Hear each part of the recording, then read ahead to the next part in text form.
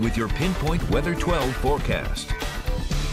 Well, it's obviously very cold here in New England, but the Midwest was hit even harder by the very cold weather. One of the coldest temperatures I could find was negative 48 degrees yesterday in Norris Camp, Minnesota. That's not a wind chill, an actual temperature of negative 48 degrees in Minnesota. Right now, temperature is warmer than that, but still brutally cold. Negative 13 for an actual temperature in Green Bay, negative 12 Chicago.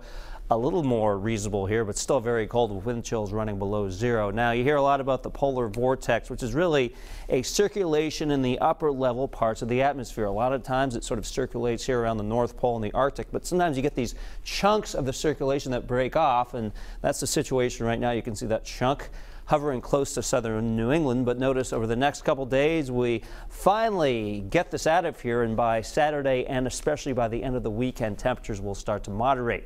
Wind chills, well, they don't really improve all that much today. Right around zero into the afternoon, you have a breeze, actual temperatures in the teens, and it's tough to get a feel-like temperature much above 4 or 5 degrees. So it's definitely a bundle-up kind of day and night. As we go into the overnight hours, it won't be as breezy as what we had last night through this morning, but actual temperatures will maybe a little bit colder. That's why wind chills running right around 0 degrees, maybe below zero at times. Tomorrow afternoon, a little better. But when we're talking wind chills 10 to 15, you know that it must be cold when you think that wind chills of 15 are actually warm. Well, it's all relative, right? It will be a little better than what we're seeing right now. Temperature of 8 right now in Glendale, 11 in Smithfield, 13 in Providence, 12 in Narragansett, 14 in Westerly. And we had those pretty intense snow squalls last night, so some areas got more snow than others. Still a blanket of snow here in North Scituate with a deep blue but very cold sky.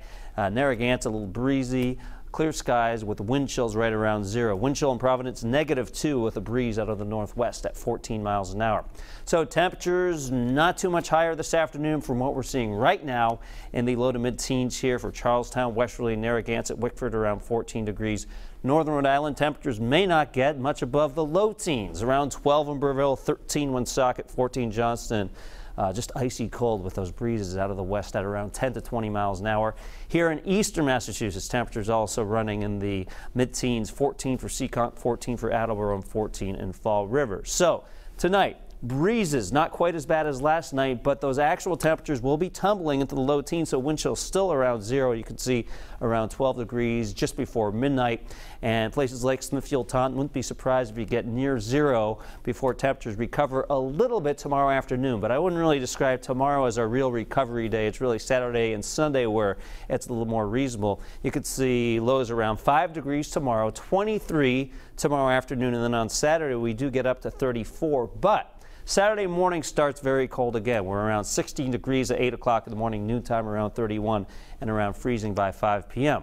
But look at this. Yes, we do have a high of 38 on Sunday, 50 for a high temperature on Monday. So temperatures do start to rise rapidly into next week, and we could be talking about the chance for some rain showers on Tuesday and Wednesday with high temperatures in the mid-50s to upper 40s. So even though it's hard to imagine rain showers because it's so cold right now, we could be facing that as we go into next week. Of course, the WPRI Pinpoint Weather app, a great tool to have with you. Not only do you have interactive radar, but you can also get current temperatures across southern New England. All right. Thanks so much, Pete. Yep. And now for some of the stories we're working on live at 5 tonight.